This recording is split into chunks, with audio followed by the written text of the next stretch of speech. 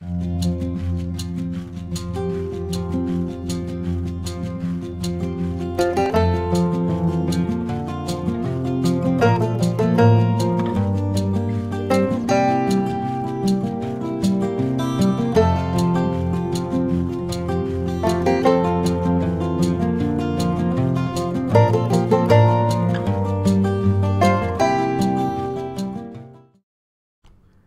this week's session, I will discuss about one of the more important aspects of DC-DC power converters, and that is closed looping.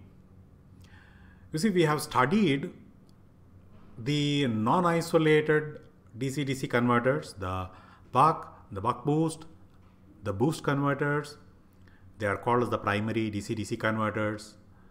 We have studied the open loop operation, the steady state operation, and we have seen how to design that.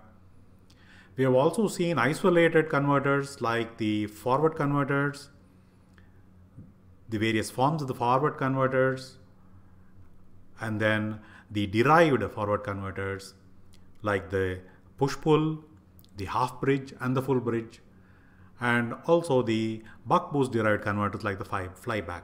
These were some of the isolated converters that we discussed, and also studied how to design. And we also looked at the magnetics, how to design the magnetics, L, and the transformers. So having done all that, we know how to operate the DC-DC converters in the open loop. Now, the important part is that we need to regulate the output voltage or the inductor current or some state parameter within the converter. So let us say that we want to regulate the output voltage. Then you have to feedback the output voltage and then take some corrective action. So a controller has to be built. The PI controller is one of the most robust and industry standard converters. We will discuss them. So we will discuss two aspects in controls. One is we will look at the traditional closed looping, and then I will introduce a slightly modified form of the traditional control loop, that is introducing feed forward control. It is a slightly faster form of the traditional control.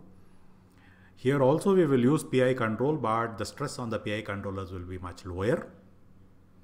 And then after that, I will follow it up with another very important popular control mechanism, especially for DC-DC converters, and that is current control or current programmed control. So current control is an important aspect of most DC-DC converter operation, used in many applications like battery charging, and we will discuss a battery charging example with current control. Of course, we will also look at simulation, ngSpice simulation of these closed looping aspects, closed looping with a normal closed looping with feed forward control, and then closed looping with current control.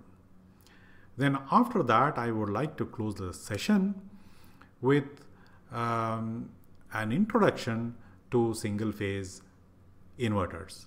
Single phase inverters which are driven by sinusoidal PWM control pattern strategy.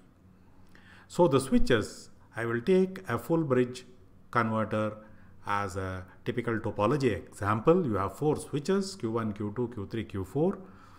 The drive signals for Q1, Q2, Q3, Q4 will be so generated such that the fundamental component in the PWM will be a sinusoidal waveform. And how do we generate such a PWM? How do we give the signals to the 4 switches, and then in what way the fundamental PWM can be extracted from the center arm of the bridge, or aspects that I will be discussing.